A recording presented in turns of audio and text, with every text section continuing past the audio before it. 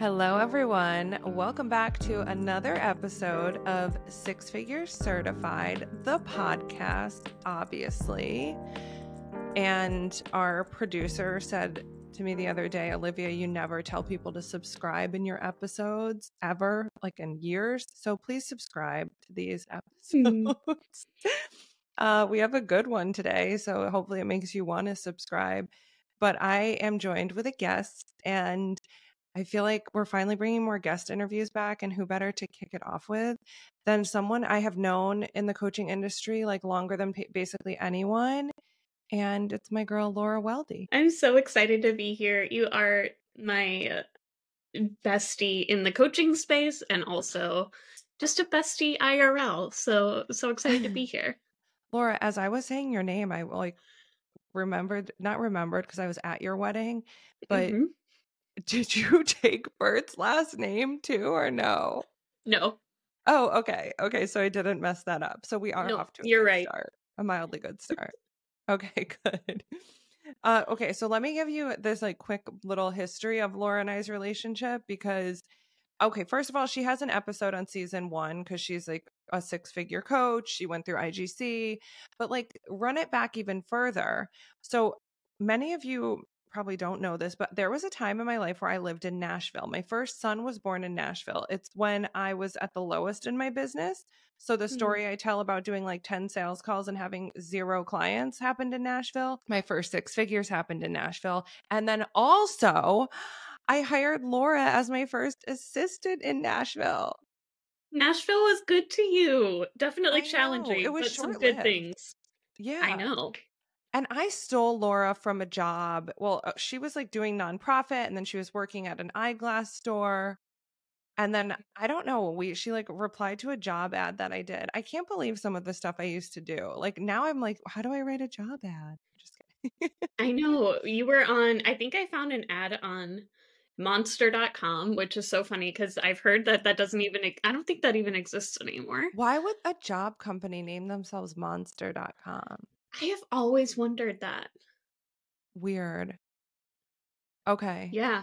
But anyway, I was working 3 part-time jobs and answered this ad to be an assistant to you. And we met and we had coffee. And then we were like, oh, we love each other. We're going to just do this together. And here we are 10 years later. I can't believe it's been 10 years. Mm-hmm. Wow, you're like one of my longest relationships. Very proud. That's a proud thing for me. Oh, God. So all of that to say is like Laura went through all of the levels of coach training. I actually feel like Laura cared more about the credential and all of that than me or like a lot of people, which I love her for, but she had a very good reason because Laura is one of our like star coaches when it comes to like corporate coaching, big company contracts, organizational coaching. And I have to say, I don't know if it's like the trends or just like the spaces that I'm hanging out with, but we are getting so many people who are interested in doing that. Like, I feel like years ago, it was just like, how do I get one-on-one clients? And now it's like, how do I get, one of our students got a huge contract with Spotify. And I'm like, so people are asking for more stuff like that. Like, how do you get your foot in the door with corporate or leadership or, organizational type coaching? And I know you're the perfect person for that because you've been doing this for years and you work with so many C-suite women. And I'm just going to stop blabbing and like tell us how to do it. Yeah. We need the insider secrets. It makes me happy that this is a trend. I agree. I think it's really become more popular in the last like year and a half. Before that, when I would tell people I was pitching companies or pitching corporate, people would look at me like I was crazy because they were like, who wants to hire a life coach for their company? But of course, I was pitching through the angle of leadership. And for anybody here who's kind of new to just starting to dip your toe into the coaching world, coaching really first became popular, I feel like, in the US through executive coaching, right? So that was like the first boom. Yeah. And that was really focused on like productivity, performance, and this idea of like coming in and like either optimizing high performers or coming in and like redirecting low performers, right? And I knew. Why that makes me laugh. Okay. Well, I knew from the beginning, I was like, I don't want to be that person. Like, I don't want to work with executives, but what I wanted to work with was the women like I had been, who were in what I call like the messy middle of their careers, the pre-suite, if you will, before the Mhm. C-suite, who knew they had so much potential but weren't being developed. So Are I you a was like, middle child, Laura? yeah. It How just did you feels like the know middle that? child because it just feels like the middle child. It's like you're not the oldest, you're not the youngest, you're kind of overlooked. Like I feel like that's kind of what you're saying. It's like people who are doing their job so they're not getting in trouble, but they're also not Mhm. standing out and excelling or living and working to their potential because no one's really putting anything into them. They're like Yeah, the they're little not being invested flying under in. the radar. Yeah. So I knew that I was like, okay, this isn't going to be executive coaching. I'm going to go with this leadership coaching because I want to develop women leaders in the middle of their careers so that eventually, we have more women in the C-suite. I have been like a gender equity activist my whole life, right? Like I've always been big about this. So I was like, Yeah. this is how I'm going to do it. And gosh, how do you do it? I feel like I've tried everything. I feel like I started with more one-to-one. I spent a lot of years kind of marketing my business toward those women and eventually realized that I wanted to do this in two ways. I wanted to market to the company and I also wanted to market to the individual. So Yeah. the B2B is what is trending now, right? Business to business. So this idea of us as external businesses pitching other businesses to provide our services for their employees. And I do it a couple of different ways. I book speaking gigs. So I've been doing public speaking for like 13 years. A lot of these companies have employee resource groups. So I love to schedule events with them where I come in and I connect with the women focused employee resource group to offer them just a ton of free value as a way to get in front of the right people. Yeah. Um, but also as a way for the company to like demonstrate their willingness to invest in their women talent, right? Yeah. Because, you know, especially millennials, all of the research says that we really value working for a company whose ethical and moral values align with our own. And so Yeah. seeing demonstrations of investment in like what they care about is just important to people. So it sets the company up to look good. It sets the individuals in the company up to learn something and to have opportunities to grow. I Yeah. honestly think it's just a win-win, win-win-win. And what was it called? I can never remember this. After COVID, when like everyone, especially women, were like leaving the workforce. Didn't they name The it yeah, something? the Great Resignation. Well, that was like everybody was leaving, and then Okay. there was this phase called the Great Breakup, where it was more women specific, where women were saying, "Oh, like not only is this really an employee's job market right now, but companies aren't supporting me as a woman in this Yeah. pandemic and I'm going to leave, figure it out." Well, this is like almost giving me a little bit of like a PTSD response now that I'm like thinking about those times of like Oh just no. not in, I mean, I'm just like, whoa, I don't know why I kind of like, well, the story of my life is to block out the trauma. So that's why this is happening. But I'm like, I'm just Well, revisiting that. And I'm like, I remember thinking, I mean, I've been working from home now for like 10 plus years, but I remember thinking like, this seems impossible. And so it's mm, interesting because our company grew quite a bit then because more women were leaving and wanting to do things on their own and realizing that between the cost of daycare or childcare, like the net was not good enough to be in an office every day. So I'd rather work 10 to 15 hours from home with my kids here, net a couple $1,000s extra every month than be out of the house 40 plus hours, more stressed out, netting a couple $100s extra a month. But I'm also seeing that there's was also this gap or this entryway or this opening for people like you to say like, well, we can't just shut down the economy and we can't have businesses unable to run. So what can we actually do to make women and men and whoever like want to stay in their jobs. Yeah. Okay. No, it was obvious that women leaders in particular needed support in that time, right? Yeah. And leadership coaching was an excellent way for women to feel supported in their day-to-day role, but also to start really thinking creatively and thinking proactively about their career future. So it Yeah. was almost like a not like a no cost way, not literally, but essentially a no cost way for the company to say like, we want you to be here for the Yeah. next 10 to 15 years. You found that as an entry point, and now it seems like just from the trending, what I'm hearing in the coaching industry, what our admissions team is hearing, that's really where a lot of this comes from. The people who are booking calls with our admissions team to try to figure out like what to do with the rest of their lives, commonly asking like, I would like to coach inside of an organization or for companies or leadership stuff. Mhm. Maybe it's because they left bad environments. I think the reason for it, I mean, this is just my hypothesis, but a lot of people love coaching and not everybody wants to be an entrepreneur. And I think that there's just this growing opportunity for people to say, you know, I get this certification. I can use it in the future on my own as an entrepreneur if that's what I want.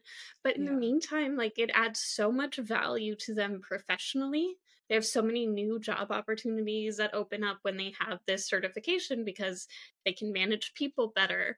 They can forecast for talent development better. They have Yeah. opportunities to support their own peers, right? And so it's like, might as well get this. And then, hey, like a million new paths open up to me. I think that's cool. Right. Well, that's what I think too. And then when I noticed this trend happening, I also started getting some job or contract positions sent to me too. But the requirement was that PCC level credential. So Hmm. if you're new here, let me just give you a little ICF International Coach Federation mini lesson to get you Little in acronym the breakdown. know. Yes, Yeah. Laura Laura loves a good credential. Do I? I'm just kidding.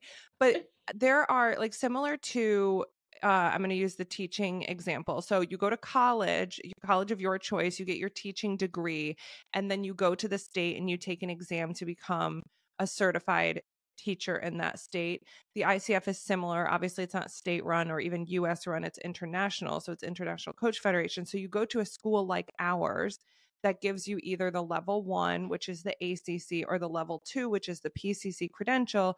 And then with that like diploma with the Hmm. stamp of approval on it, you go to the ICF, you take their test, and then you get this credential. This credential is often the thing that helps people get into these bigger corporate contracts or be considered legitimate to go inside organizations, because the reality is coaching Hmm. is growing.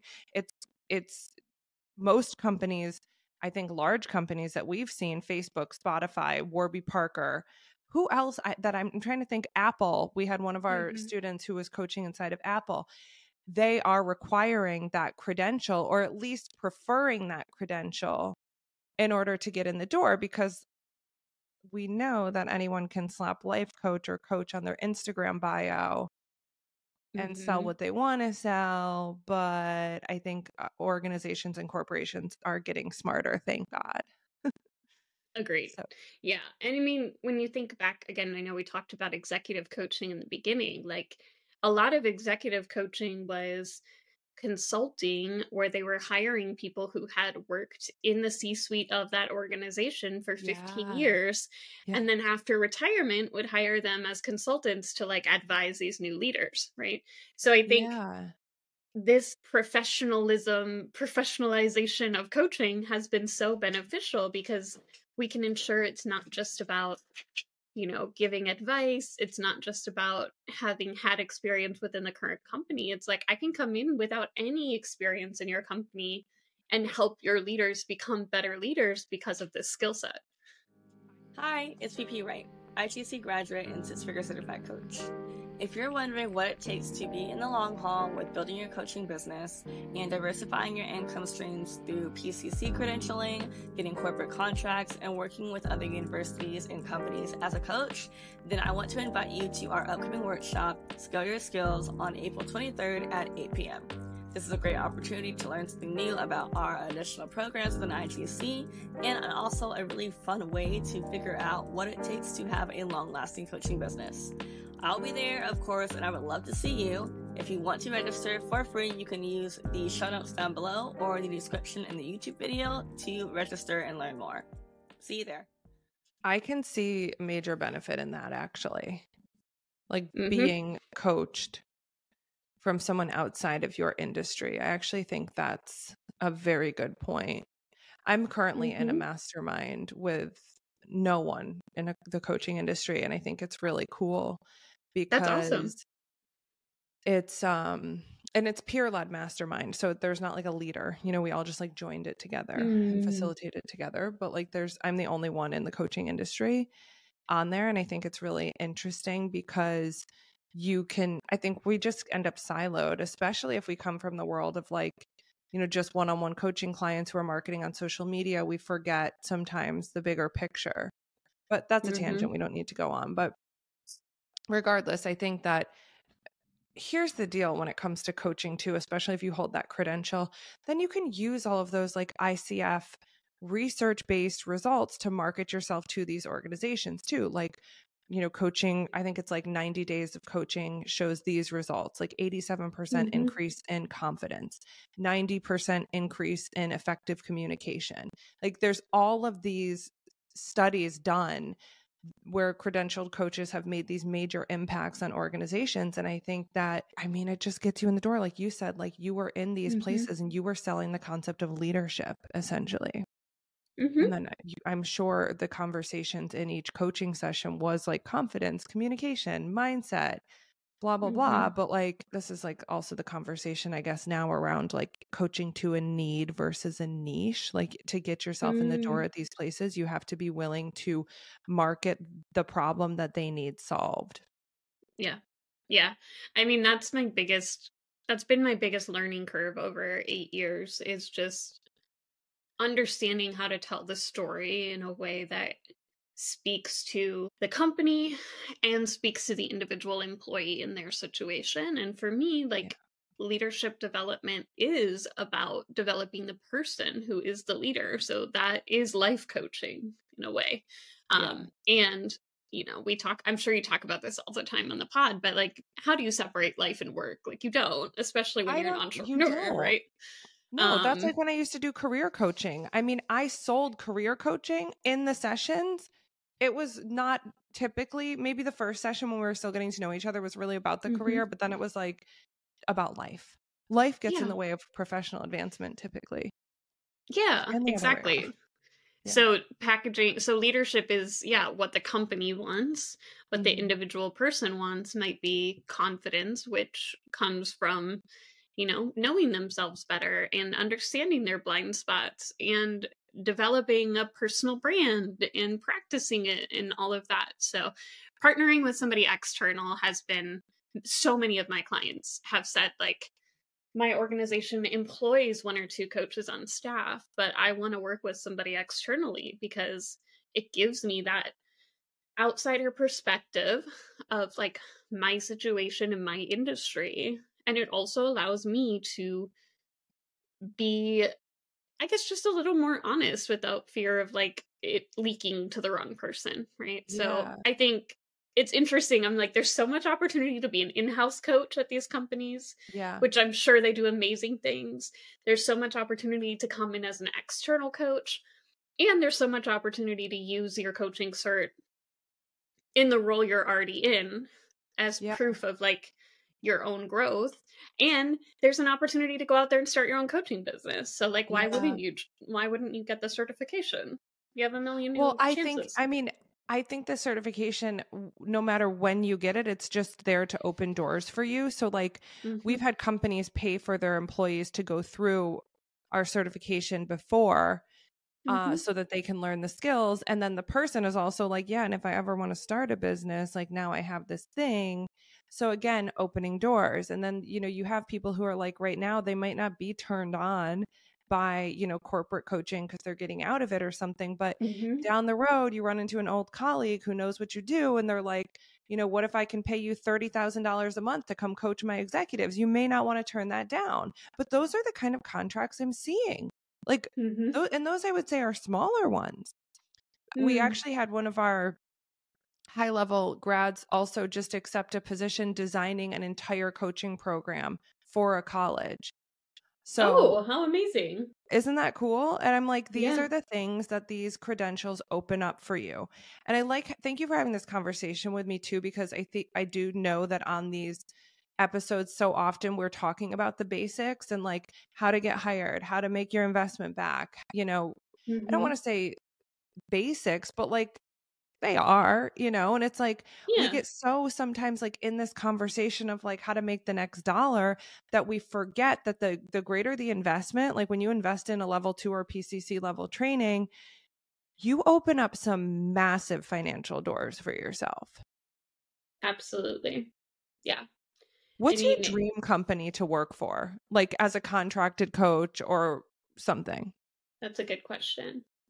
I think my dream would be, so I love women-founded businesses. So my dream would be working as a contracted coach or a leadership development designer or something for some of these cool companies like Tia Healthcare. I think is an incredible group. They're like really changing the way women get access to healthcare. Parentally is an incredible women started found up. I don't all about even know helping. what you're saying. I've never heard of these companies. I have to go look them What? up.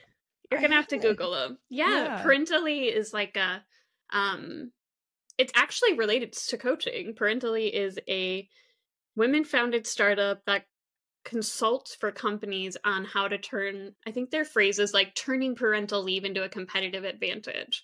So how can you support your parents when they go on paternal leave? And then they actually pair them with a career coach when they come back into their role as part of their benefits package. So they get the opportunity to kind of up level as they come back. So many cool people doing cool things. I would love to eventually partner with. There's so much opportunity in this space. I didn't even know. I've never even heard of these two companies. I feel like I'm living under a rock.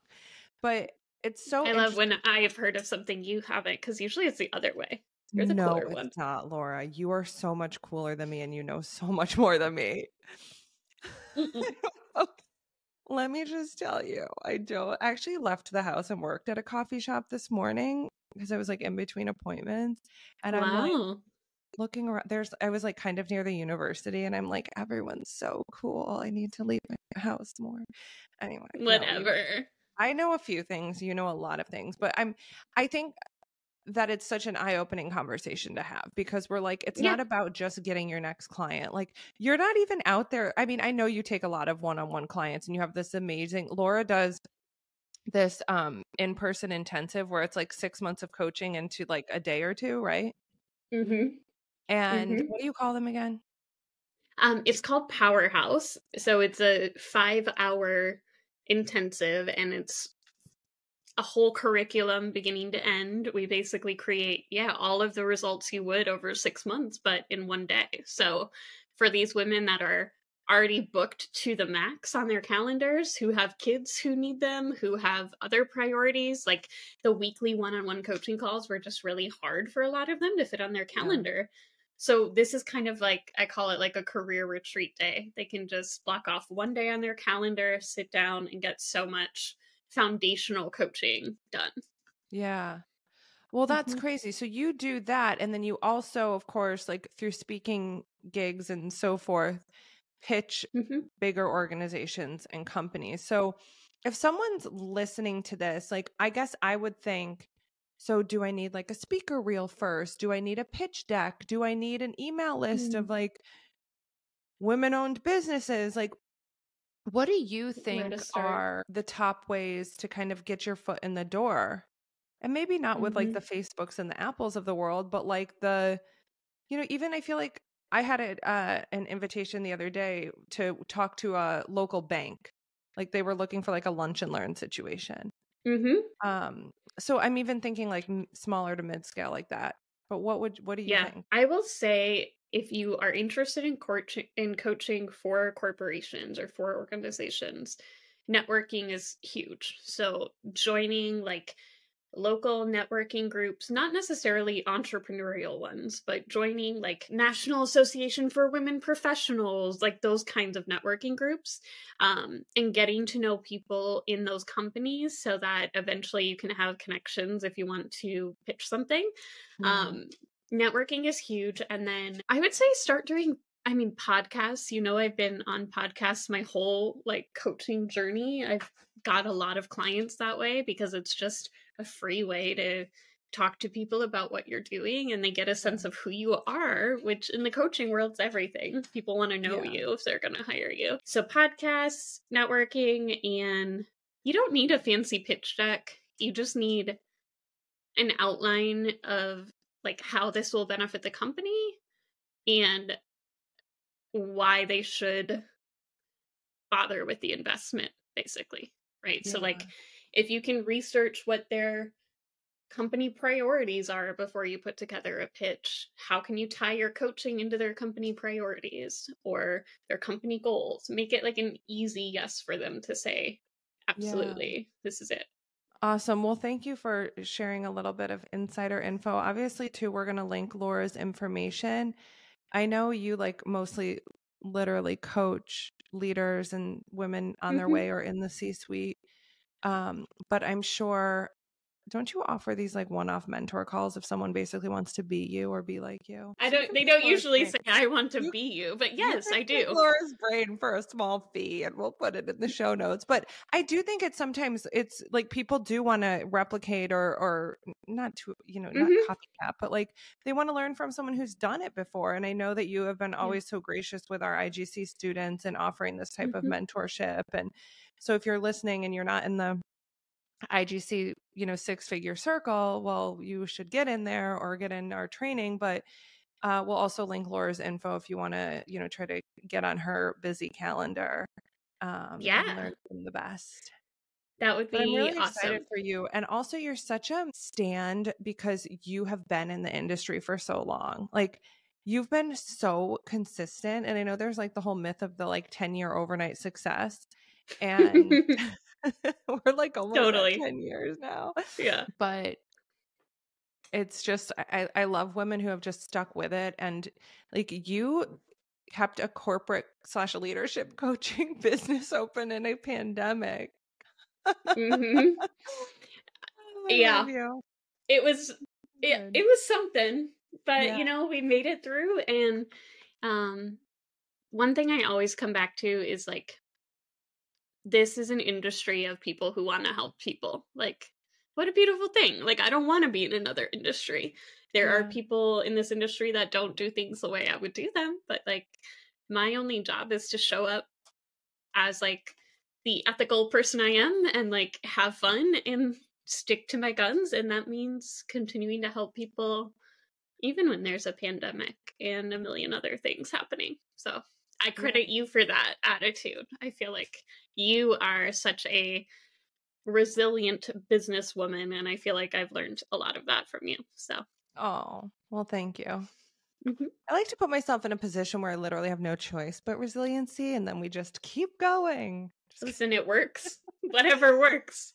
Whatever works. Okay, so we gave you all a lot of information to get started. There's going to be more in the show notes. Also, if the idea of the PCC credential and opening these opportunities for yourself, like I didn't even get into the other opportunities like being a coach trainer or a mentor coach or all of that.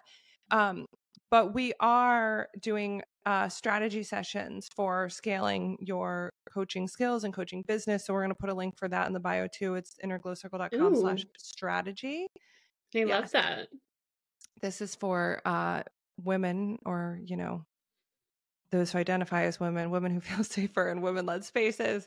I'm always getting people on me for not saying all the things, but for people, humans who want to essentially like scale their skill set as like a coach or a consultant and,